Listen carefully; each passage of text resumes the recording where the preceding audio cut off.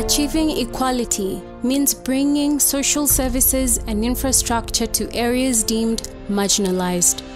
The government of Kenya, through the establishment of Equlization Fund, aims at accelerating provision of services in marginalized areas to bring them up to par with the rest of the country. West Pokot County is among the 14 target counties which are expected to benefit from the fund. For a long time, the county has had to struggle through impediments hindering development, the major being poor road network. Kenya Rural Roads Authority is currently undertaking infrastructural projects in the county. The projects are funded by the Treasury through the Equilization Fund. Iyon Bridge is one of the projects initiated by Kenya Rural Roads Authority. Katika mtoni hii ya Iyon ilikuwa inatusumbua sana wakati wa mfuriko.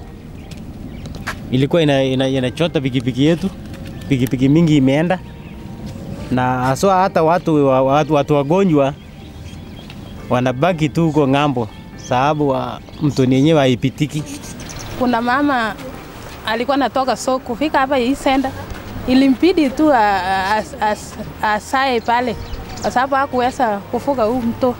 Wakati wa soko yana wanafunga watu mpaka usiku, tena tumepoteza watu wengi katika eneo hii kwa sababu ya hii kwa mambo ya hii mtoni.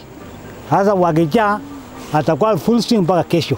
Wakati imejengwa hivi itaharakisha sana mambo ya biashara na uchumi yetu ya Chepkatit na West Pokot itakuja juu. There is a major market here at Chepkatit for cattle, goats, sheep and poultry. All people have to pass here to access the market. This bridge will uplift our living standards and make life easier for traders. Nashukuru sana serikali kuu kwa kuweza kutupea Equilization Fund ili hii area ikuje juu. Hii daraja sasa ya footbridge imetusaidia wakati walikuwa walitengeneza. Sasa tunaona wanatengeneza sasa daraja yenyewe, ndio tunaambia serikali asante tunapowapongeza. Hii project tumesimamisha kwa sababu ya mvua. Tumemaliza substructure, so we are remaining to cast the beams, then we put the deck, allow to find the final touches. The contract period is 18 months. The contract sum is 44 million. We are very sure kwamba a project to complete within our time frame. Once completed, Iyon Bridge will facilitate seamless movement of people and goods from Chepkatit Trading Center as well as the county capital, Makutano.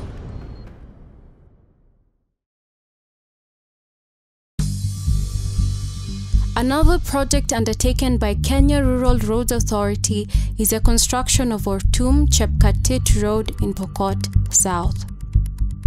This road was constructed by hand way back in 1994, but since then, there has not been an upgrade to a commercial road due to harsh terrain in the area, which not only made construction expensive, but also cumbersome. People in other places are physically healthy, but here people are thin because of distance they have to cover when traveling. Kuanzia hivi majuzi wakati barabara ilianza kutengenezwa, yale mashida mingi yale tulikuwa tumepitia iliweza kupunguka. Kama vile hapo awali tulikuwa tunabeba wamama wakati wanajifungua, mtoto akikataa kutoka kwa tumbo, ndio wazee wanaanza kushika kutengeneza miti na kubeba. Tunafika katikati ya njia, ndio mtoto inachomoka kwa tumbo ya mama na inatuangukia kwa mkongo. So tunasema asante na tunashukuru juu hayo mashida tumeepuka nazo. Ortum is the major producer of onions in the county.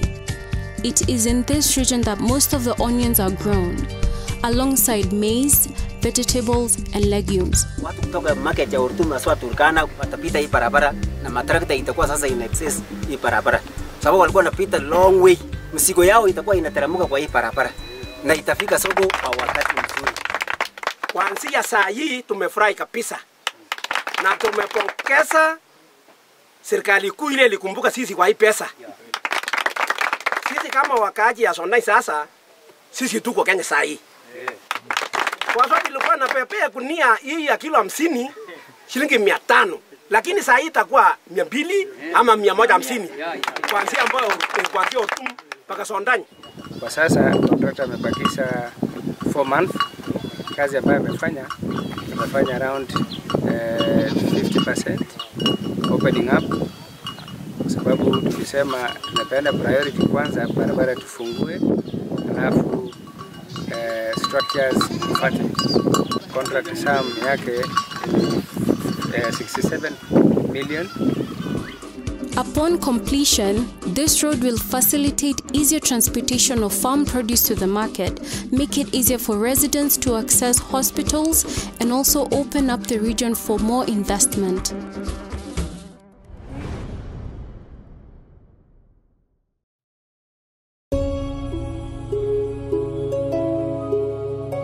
Within the meanders of Nasalot Hills is yet another project by Kenya Rural Roads Authority, funded by the Treasury through the Equilization Fund.